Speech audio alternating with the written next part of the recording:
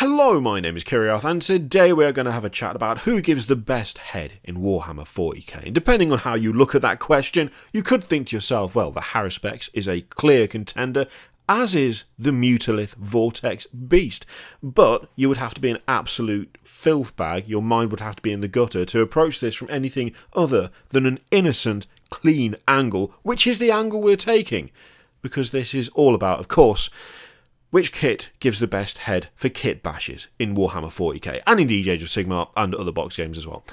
Really, the title just made me laugh, so that's why it's called that. Anyway, so let's start out with some favourites, the Grey Knights Terminator Squad. Now, essentially, what I'm going to do is just talk through a couple of kits that have not just like single applications. There are some that are very niche, that work very well for certain things, but don't really work in other situations, and a good example of this are the Grey Knights Terminator Squad and the Grey Knights Strike Squad. So both of these kits have got heads on the sprues that are absolutely perfect for a certain look when it comes to Space Marines, be they Primaris or just normal, regular, standard Space Marines. Of course, if you are building a Black Templars army, then the Grey Knights heads are your first port of call for making them look that little bit different, for giving them that more kind of knightly feel, so to speak. To be honest, my preference is always the Grey Knights Terminator Squad helmets. I find the kind of straight angles on the bottom of the helmet to be a lot more, I don't know, they just look kind of cooler to me than the Paladin heads and the Strike Squad heads. But there are things to be said, especially for the Strike Squad heads, because you get, 10 in a box for a start. Whereas, of course, with the Grey Knight Terminator box / Paladins box, you get 5 of one lot and 5 of the other. So you get a bit more variation, but if you're going for a specific look across all, then you kind of miss out a little bit. I will say that actually the Grey Knights Terminator Squad heads work a lot better on Primaris, whereas I always found that the Strike Squad heads look better on the regular Space Marines. When it comes to doing things like Black Templar or Black Templar-esque armies, honestly, these guys are like your first port of call for when it comes to doing conversions. Not just for the heads either. I know that's the main focus of the video, but there is such a wealth of close combat weaponry to be had off these guys. Admittedly, they're short on things like chainswords, but if you want power weapons, if you want thunder hammers, there's such a variety of different weapons that you can get from these guys. And there are a significant number of little trophies and things that work as well. Again, the Grey Knights Terminator Squad being a great example of this. I can never remember what they call those small, like, decorative shields, but the little shields, the heads, and the weapons together, you're like halfway to putting together a really nicely themed Black Templar squad. And of course, with both of these kits, there is also quite a lot of stuff there to be used if you're making your own Inquisitor for a start. You can pretty much make an Inquisitor out of anything, but you can properly make one that fits really nicely into a Black Templar's force using essentially the same parts. It carries across really, really well. So when it comes to that kind of style of chapter, honestly, those two kits, I feel like they're the go-to. You see them a lot, and for good reason. They work exceptionally well. There's also, when it comes to sort of fairly limited use, but still good, the Blood Warriors. So we've talked about the Blood Warriors before when we talked about kind of Age of Sigmar and now Necromunda having better looking berserkers than Warhammer 40k does, which is a bit frustrating because, 40k actually has Khorne berserkers and these aren't actually that. Of course, they will get around to updating them eventually. It would be nice to see it sooner rather than later, but frankly, that comment applies to pretty much every old kit that Games Workshop makes anyway. So, in the meantime, if you're going for some sort of, berserker kit bash, you can use the whole kit from these guys, but just the heads alone, for the most part, look quite a bit better than most of the ones that you can find for 40k. Obviously, the Chaos Space Marine kit now is way better than it was. But if you wanted to theme the entire squad and you wanted to kind of spread the Khorne theme throughout, you really can't go wrong with the Blood Warriors heads. They work well for both settings with minimal or no adjustment whatsoever. They're just really good pieces out of that kit.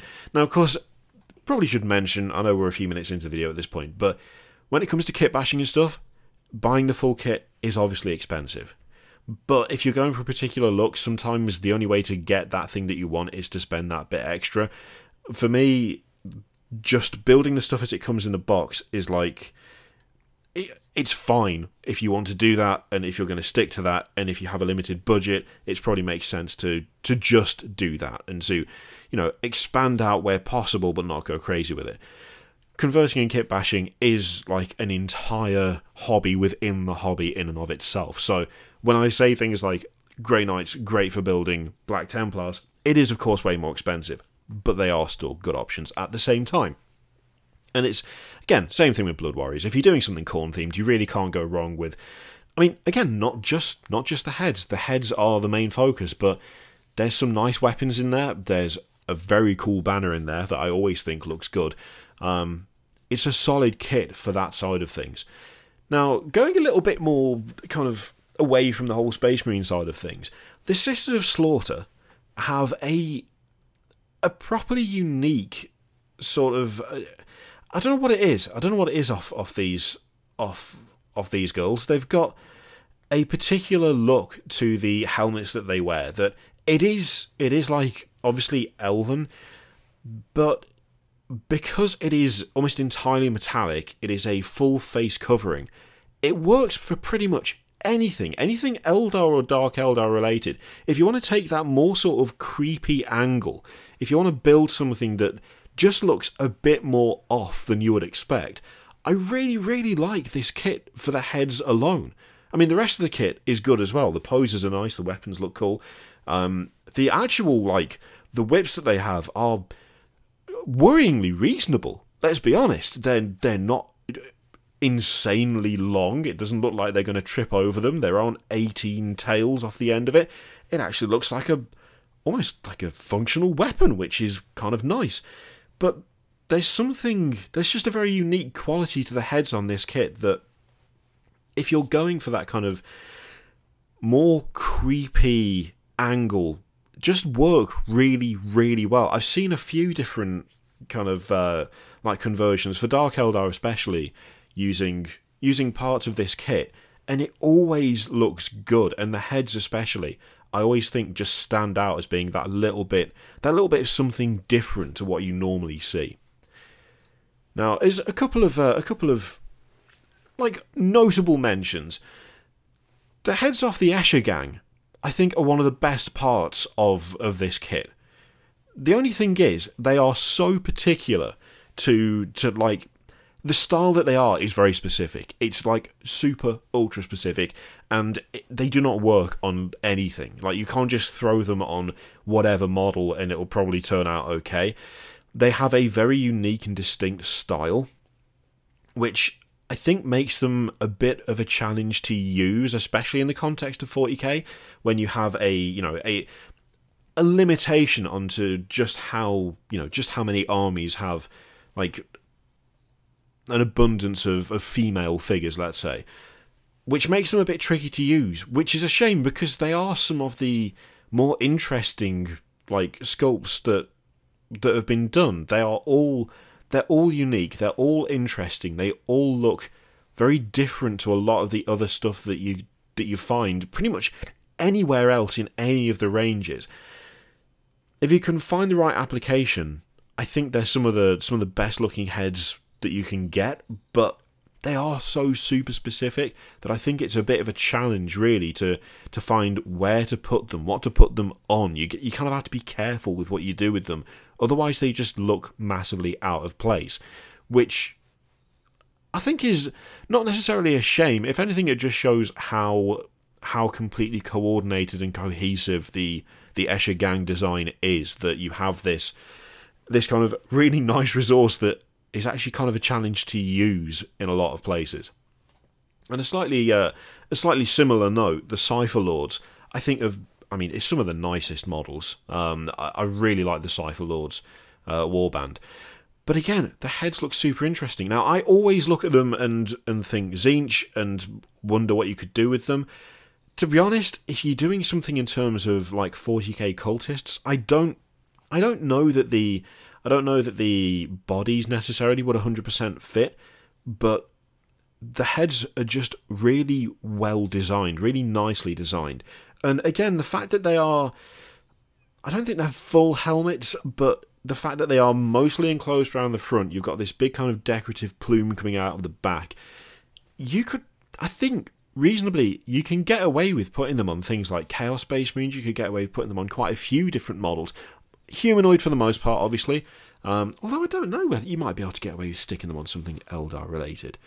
I was going to say maybe some of the headdress elements would be too big, but then again, the actual models they're on are fairly slim, fairly lithe.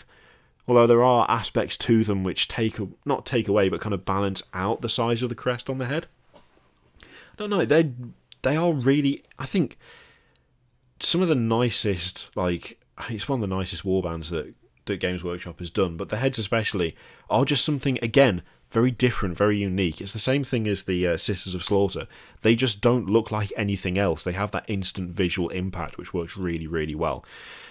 Now, in terms of general purpose, there are a couple of standouts when it comes to various kits, and one of them is the Skitarii Vanguard, and the other are the Empire Flagellants. Flagellants, yeah.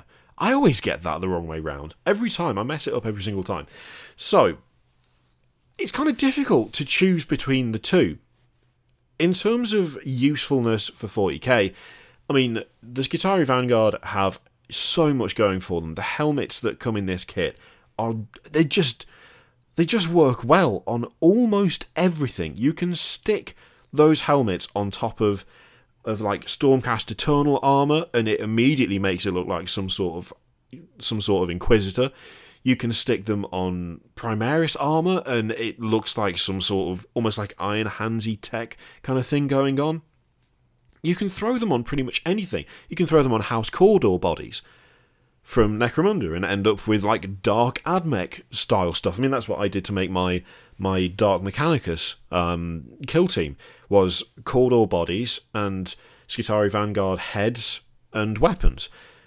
They are super versatile. You can apply them to so many different things. Throw them on Sisters of Battle that you don't have helmets for, and they are close enough to match the others and can be used to denote characters and such. They're super versatile. They're super easy to paint. They have a nice amount of detail that doesn't take a huge amount of messing with. And you can chuck them on so many different kits to make them look techy without really needing to do that much else. I think they're one of the... I mean, the Skitarii Vanguard kit is one of my favourite kits overall. The amount of gubbins and cool weaponry and stuff that you get off there, and just the kind of number of options that you get with it, make it one of those kits that I think is absolutely worth grabbing if you are planning to put together a big kit bashed army, because you will find multiple things in there no matter what you're doing, pretty much. But the heads especially are super good, and they just apply so easily to so many different things. And I've even seen people sticking those heads into Nighthaunt models and making tech priests and stuff, and it doesn't look out of place. It fits. There's just something about the design of them that works almost no matter where you put them. Now, the same can't be said obviously for the Flagellants. I've now gone back to getting it wrong again, I'm pretty sure. But this has a special... these guys have a special place in my heart just because of how absolutely insane so many of the heads are. If you want to make a rabble, an absolute mad rabble, for almost any army, I mean, anything Imperium or Chaos based, obviously they fit right in, but there's so many options. There's a dude with his head on fire, you've got guys with ropes that are around their mouths, you have people with full face cages over the front of them.